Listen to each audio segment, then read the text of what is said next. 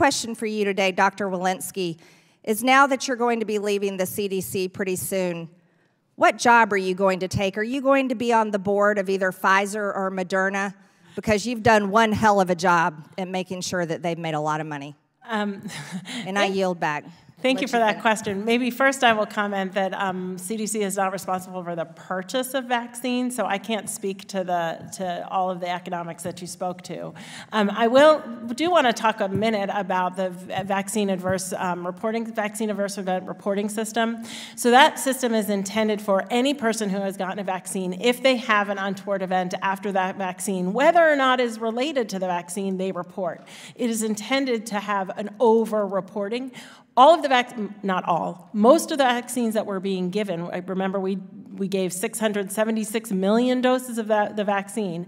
Any adverse event, if you got hit by a truck after you got your vaccine, that was reported to the vaccine adverse event reporting system.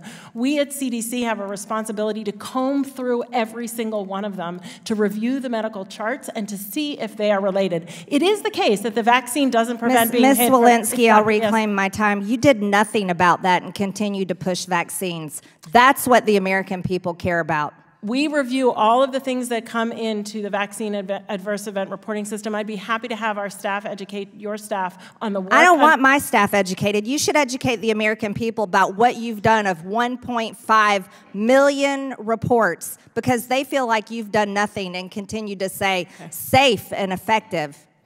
Maybe I will just close by saying I don't have plans after I step down. Thank you.